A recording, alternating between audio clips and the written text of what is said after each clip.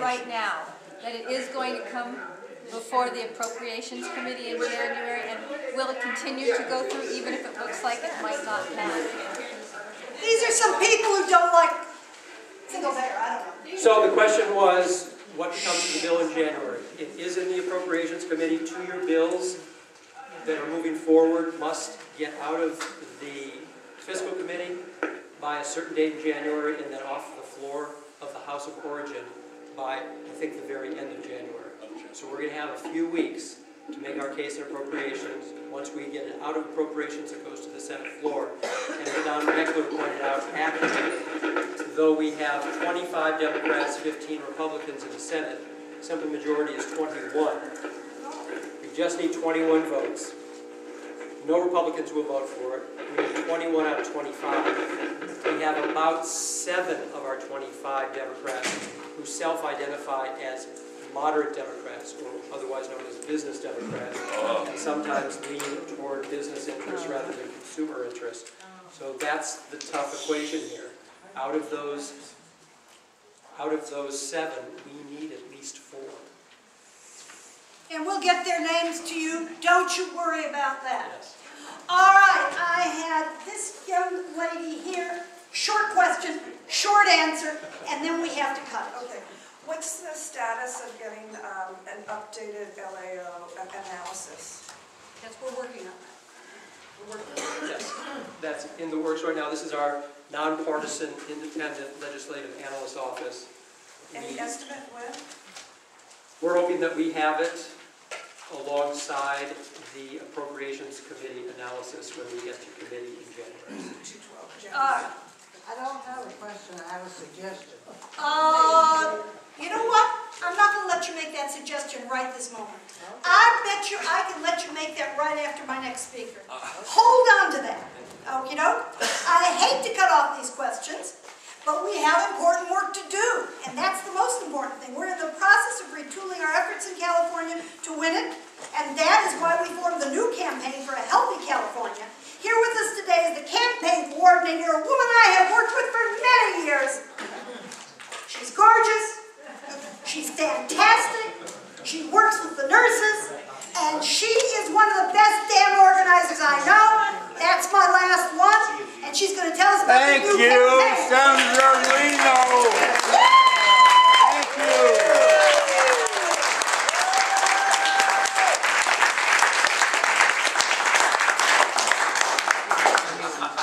I realized if I walk faster, then she has less time to talk about me, so I'm trying to rush her. My name is Pilar Chiavo. I also work for California Nurses Association, and I'm the campaign coordinator for Campaign for a Healthy California, which has brought you this tour today, so thank you so much for coming out and supporting me. So I just wanted to kind of bring folks up to date because, you know, we're talking about how we get there, right? How are we going to win this for real?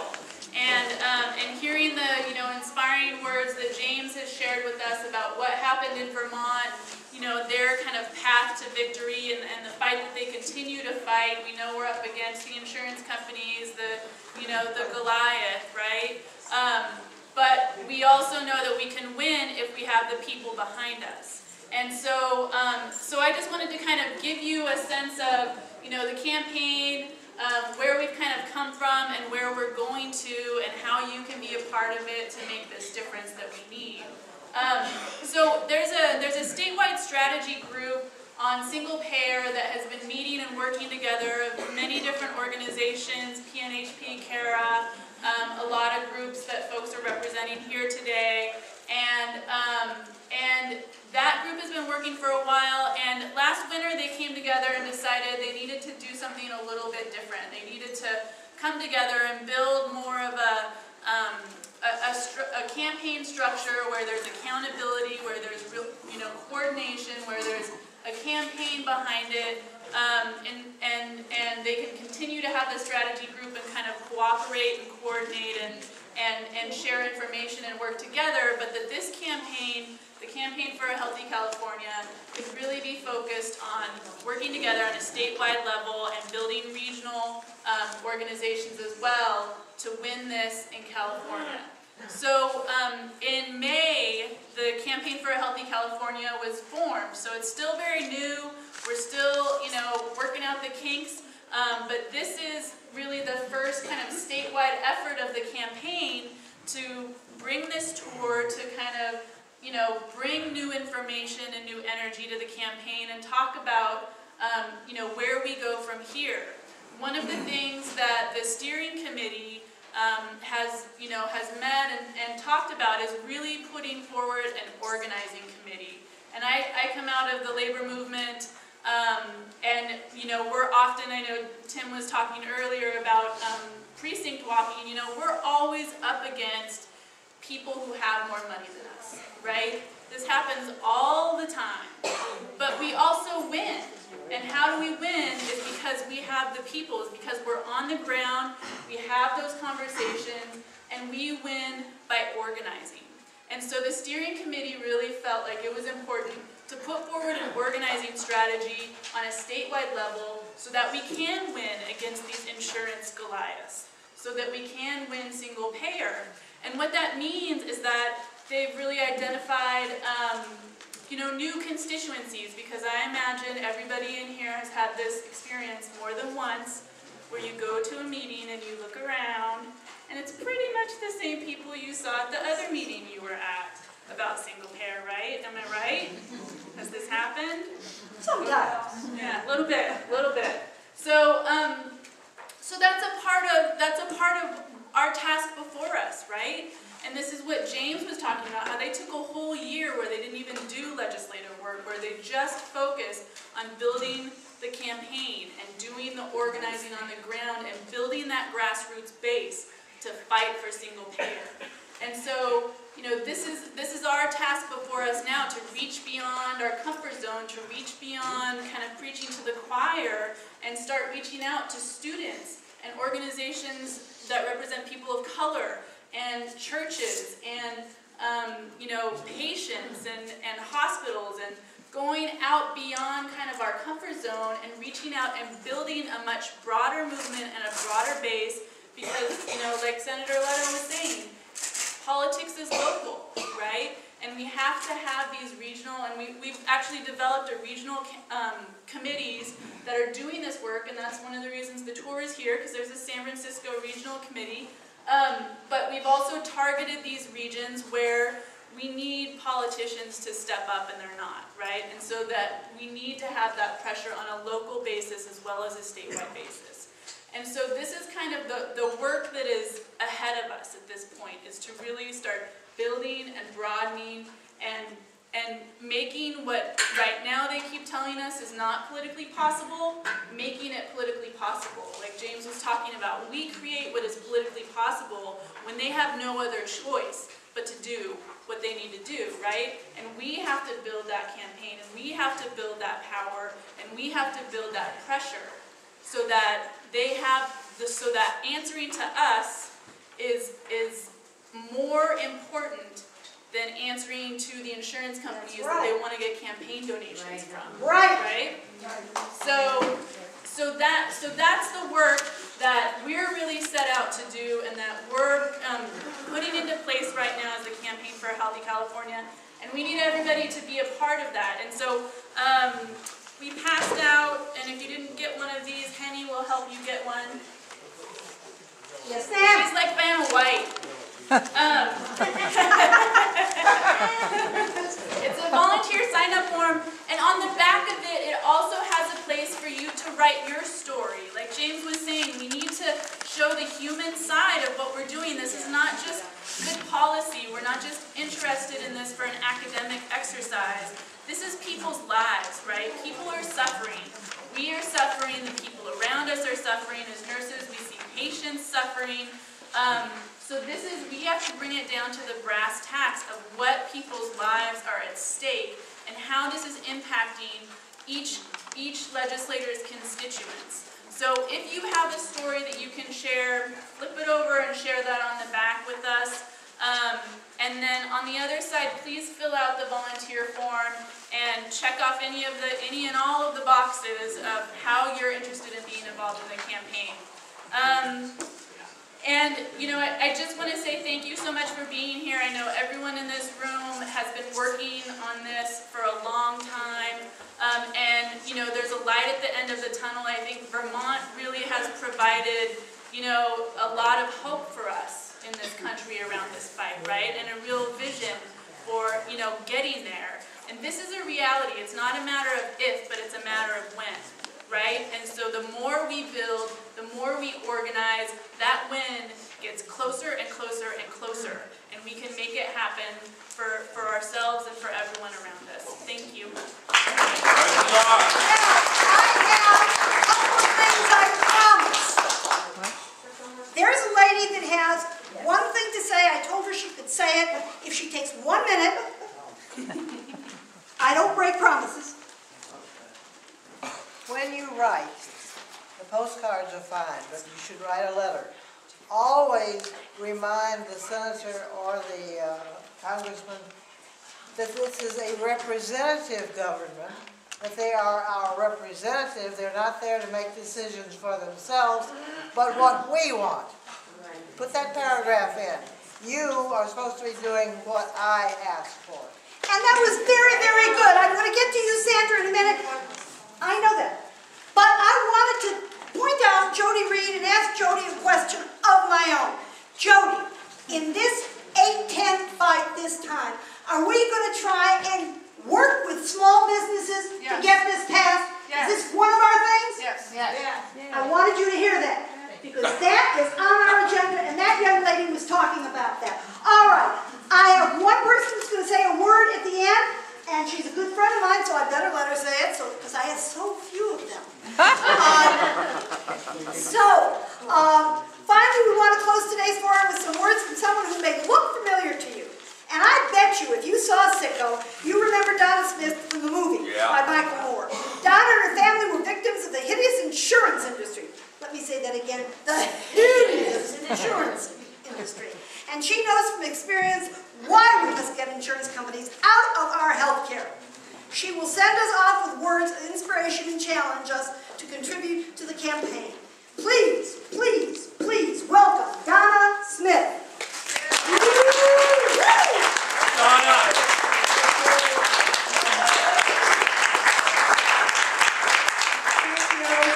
Can I have Deanne and Sue come up and join me, please? These are wonderful nurse leaders from our organization. I want to give you some context, a little bit of context, in case any of us need a little more context. I think we all know a lot of these facts, and I know we're all anxious to get going and should get going on to our other things for the day.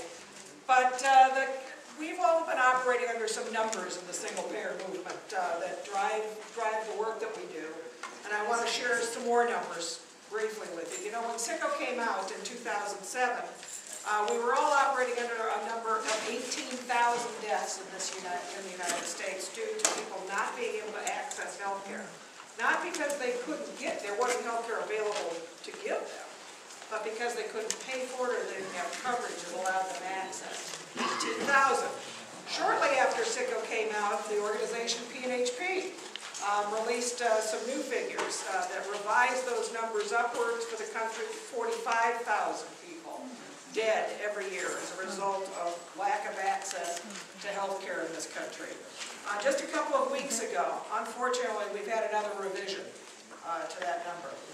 The Commonwealth Fund, which none of us would ever mistake for an ultra-liberal organization that supports single payer, but even the Commonwealth Fund came out with its latest estimates that in the United States, annually 100,000 people die. Preventable deaths due to the lack of access to health care. So let's make that a little more real for us in California, in case we need it to be more real. About 12,000 a year, 12,000 a year, 12,000 Californians a year.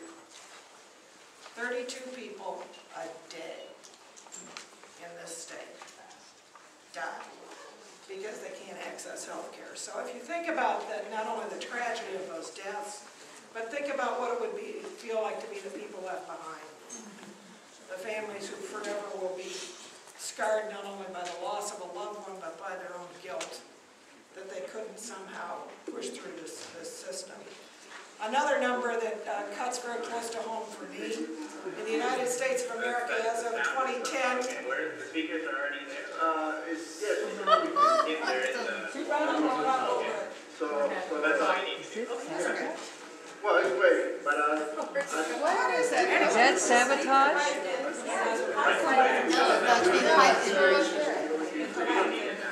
Anyway, I'll finish up quickly. In 2010, as of the Census Bureau came out with figures that about 2 million people in this country declare a personal bankruptcy every year. Of those people, a little bit more than 60% relates to medical crisis in their lives. So about 1.2 million personal bankruptcies every year in this country. That's a lot of financial suffering related to medical crisis. Let's carry that down again a little further so you can relate it to your friends and neighbors here. That amounts to 2,900 people a day in the country, in the United States, 2,900 people a day. 350 people in California every single day. If the court stayed open 7 days a week and did nothing but process those bankruptcies. I promise you from my own experience, you might as well brand us with a scarlet letter. You know, I was raised the same way. When you declare bankruptcy in this country, nobody asked you later, oh darn, was that because you had medical difficulties? No one ever. Nobody asked that. Those little lines on the bottom of employment apps, on the bottom of housing apps, on the bottom of credit apps for cars, they ask, have you ever declared a bankruptcy? And you know in your own heart and gut what you were taught to think about people who declare bankruptcy. That's where I lived too. It's a horrific thing we're doing to people. We're scarring them in so many ways. So I have to tell you, to cheer us up and fire us on, I now have been branded with a different kind of red. Thank God, because I work for this awesome organization, the National Nurses United. Yes. Association. They hired me about 8 months after I was in SICO, I think because they got tired of seeing Will Wright for airfare messages coming from me. So these two women, in case you didn't know, I know Sue mentioned about what courageous people to be arrested in the Senate Finance Committee, both of them. That's right. Yeah. Washington, D.C. because the moral justice was there to do it. So the justice tour, the health justice tour, we're making it all over the state in the next few days. And we need your help to support the work of the Vermont Workers Center. And we know it's a hard time for everybody financially. But if you can, please donate. We've got some buckets up here. Oh, good, excellent. I want Deanne to be able to close briefly, fire you up to turn out for November 3rd. We're going to have an action, the nurses are, in San Francisco to support a financial transaction tax. And Deanne, maybe you can just share briefly why that's so important to all of us. Where? We've got flyers. Yeah, there's flyers over here, and actually this is part of an international movement because the cuts that we're seeing in our health care, in our retirement, in our pensions, in our housing are not going to heal. We're a nation that's sick, we're in trouble, and we need to collect the revenue from those people who can well afford to pay it, and those wealthy corporations and the banksters on Wall Street who take, they never give anything back. And these are financial speculators. We're proposing a financial transaction tax. It's not a radical idea. It didn't originate with us. We had one in the United States up until 1966, I believe it was. And what this is going to do is help us restore the infrastructure. All human beings, all of us, need certain things in this society. And it should be a responsibility of our government and our responsibility to each other to provide those things. We can't cut our way out of this crisis. This financial transaction tax, it's a tiny tax, 0.5% on the Wall Street gamblers, the speculators, the uber wealthy that can well afford to pay it. So we want you to turn out for this action, occupy Wall Street. The message is, this is our country, this is our democracy. We're here to take it back. A fair access to a quality education, housing, wholesome food. You hear them talking about cutting regulations for food inspectors, and the EPA, the Environmental Protection Agency, it's like so they can make a profit by polluting our air. We know that asthma and chronic chronic diseases, respiratory diseases are the #1 reason people miss work, the #1 reason children miss school. My daughter graduated from UCSF as a nurse practitioner here, and I'm telling you, it's heartbreaking, the children that she sees that don't have any money for their inhalers, and they show up wheezing at her office. They have to call an ambulance to get to the hospital to save their lives. And how many days of work do their parents miss, their grandparents miss, and how many days of school? How long are we going to let this go on in this country? So, you know, healthcare is a social good.